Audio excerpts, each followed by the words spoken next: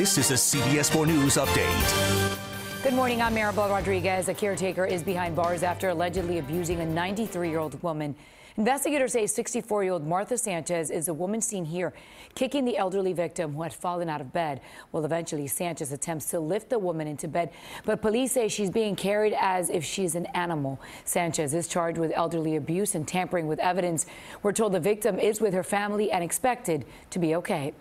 Two men wanted in connection with a murder in New York are expected to go before a Miami judge today. The U.S. Marshals say Brandon Lee and Krishan Hedge were in this BMW that led officers on a miles-long chase Monday afternoon. They are the suspects in a murder in Queens. We're told Lee and Hodge are high-level gang members in New York. In-person early voting is off and running in South Florida as we are now just 2 weeks away from Election Day.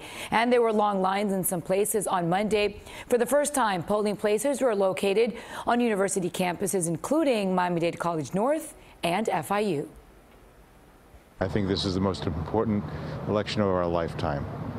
And I think it's hopefully going to be a transformational election. I've never seen a line for midterm elections before, and it's a thrill.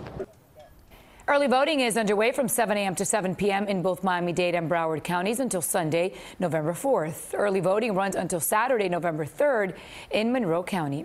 And a reminder, the final scheduled debate for Florida governor is tomorrow. It will take place at Broward College, and you can see it right here on CBS 4 live at 7 p.m.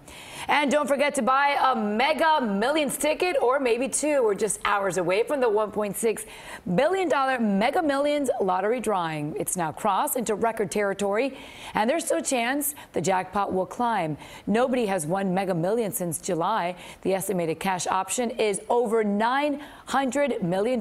By the way, the odds of winning are 1 in around 300 million.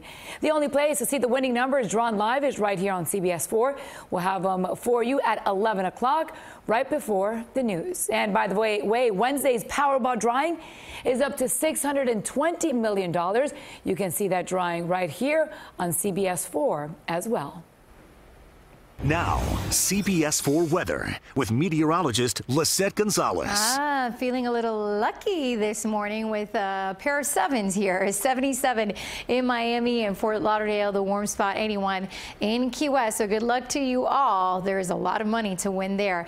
I know I played my tickets already. So as we look at the radar, it's quiet. We had a few showers earlier. Breeze out of the east-northeast, 6-9 miles an hour. Today, high climbs to around 86, similar to yesterday, with clouds around, some spotty showers, and the rain chance not too high, but you don't want to be caught in that brief downpour. So keep the umbrella in the back seat of the car. And spotty storms as temperatures and humidity levels climb the next 2 days. A warming trend near 90 by Friday, 86 Saturday.